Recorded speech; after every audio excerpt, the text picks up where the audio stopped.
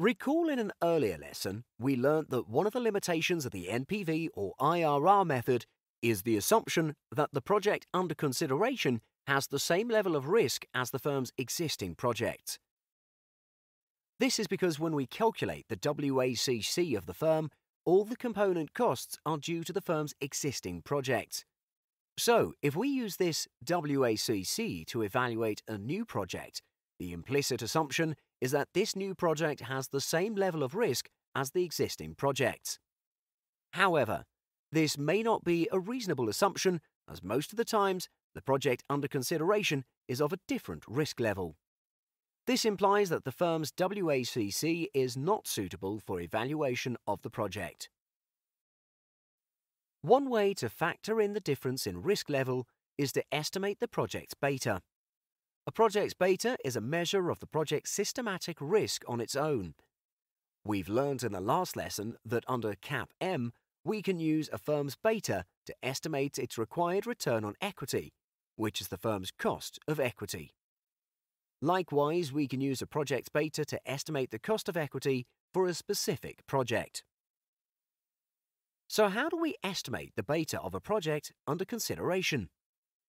Obviously, there's no stock price to analyze as the project has not even started. One way is to make inferences from other publicly traded companies which are engaged in the business similar to the project under consideration. For example, if Walmart is looking to set up a fast food chain, using the beta of its own stock to estimate the cost of equity for the new project may not be suitable, as it's based on the risk level of its current hypermarket business. Rather, McDonald's stock trade beta or the fast food industry average beta may be more appropriate. In order for the estimation to be meaningful, the comparable business must be purely engaged in the same business as the project under consideration.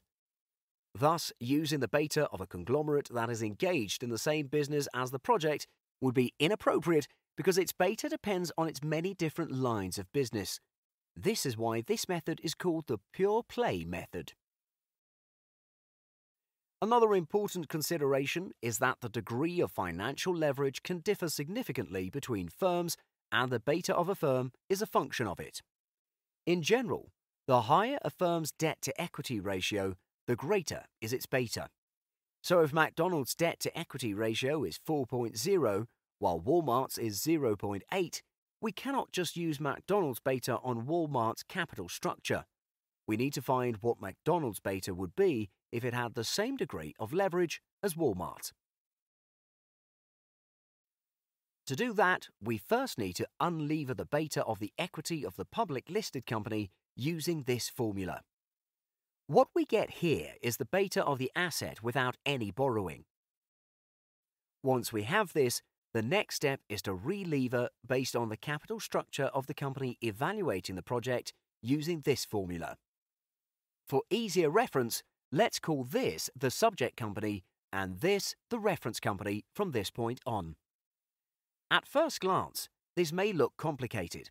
However, once you see the pattern here, it's actually quite simple. The first thing you should remember is this term. When you unlever the beta of an equity, T is the marginal tax rate and D over E is the debt-to-equity ratio of the reference company, and you divide the beta of the stock with this term. When you relever the beta of an asset, T is the marginal tax rate and D over E is the debt-to-equity ratio of the subject company, and you multiply the beta of the asset with this term. For example, if the beta of the publicly traded company's stock is 1.8, its debt-to-equity ratio is 4.0, and its marginal tax rate is 35%, the beta of the asset without leverage will be 0.5. If the subject company has a debt-to-equity ratio of 0.8 and its marginal tax rate is 40%, the beta of the project will be 0.74. Once we get the beta of the project, we can use this beta to estimate the cost of equity of the project and plug this in to find the WACC applicable to the project. Let's work on an example.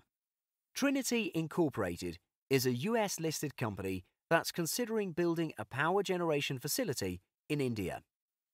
Tata Incorporated is an India-listed company whose only business is power generation in India.